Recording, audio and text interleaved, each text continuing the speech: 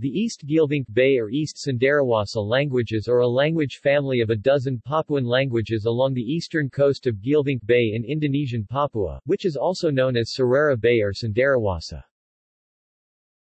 The East Geelvink Bay languages are Turungar, Barapazi, Bauzi Demisa, Nisa Inasi, Bapu, Burit, Kofe, Sari, Tefaro, Wariwa. Of these, only Turungar, Barapazi, and Bauzi are known well enough to demonstrate a relationship, though they are all lexically similar, greater than 60%. The unclassified Kehu language, spoken between Turungar and Burit, may turn out to be East Geelvink Bay as well. 1. Classification. A relationship between Yawa, spoken on Yapen Island, and the East Geelvink Bay languages was tentatively proposed by C. L. Voorhoeve in 1975 in a proposal he called Geelvink Bay.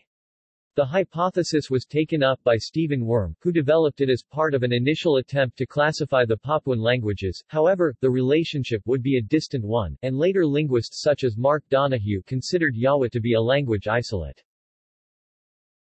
Klaus 1997 removed the Lakes Plain languages of the upper Mamberamo River in the interior of Papua from Trans-New Guinea, where Worm had placed them, and added them to the Geelvink Bay languages. However, in his 2005 classification based on comparative evidence from pronouns, Malcolm Ross treats all three groups as separate families, with Yawa tentatively placed in an extended West Papuan family. Pronouns. The pronouns Ross reconstructs for Proto-East Geelvink Bay are. See also. Papuan languages. References